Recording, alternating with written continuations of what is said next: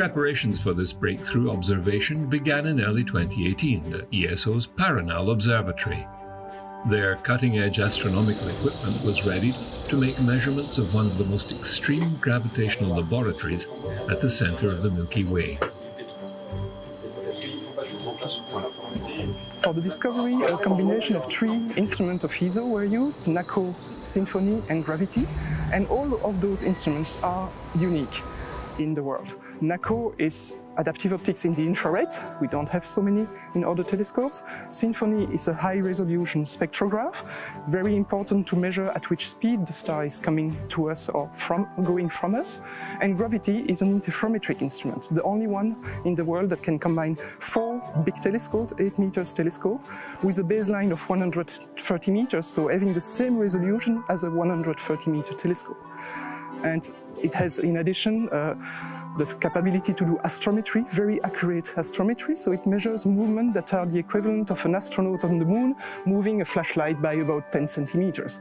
And the combination of all these instruments, interferometric and classical spectroscopy, adaptive optics, is what makes ESO unique. It's having all of them on the same side in a position where you can observe the galactic center in good conditions. So by testing, by measuring these predicted physical teeny effects, they are very, very small fraction of what we knew so far. That's why we have to make such precise measurements. That's how we can test general relativity in this domain. We need to get very sharp images. And the best way we can get sharp images is to make big telescopes. But since we don't have these very big telescopes, we combine telescopes. We create a super telescope, in this case, which is 130 meters diameter.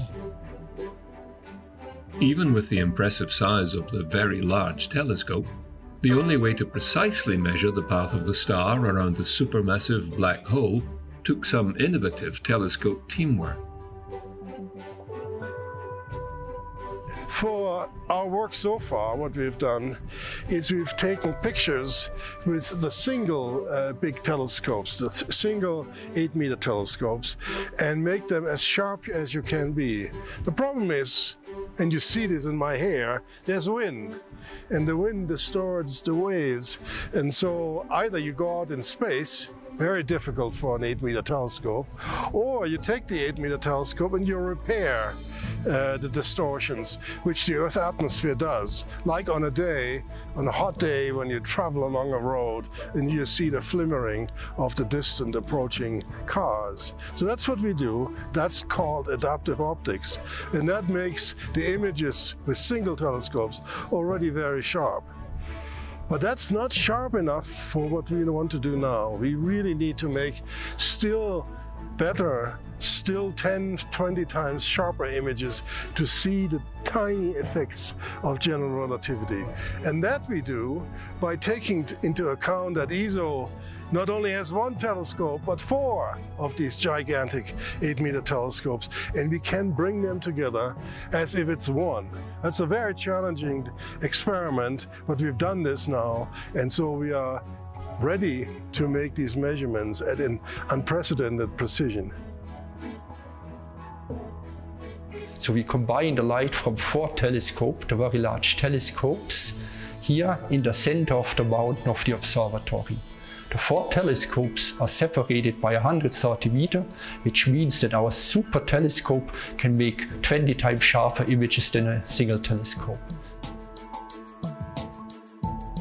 We have all 4 telescopes working together, and in addition to these 4 telescopes we have a beam combiner, and this combines the light from all the 4 telescopes, and this is Gravity.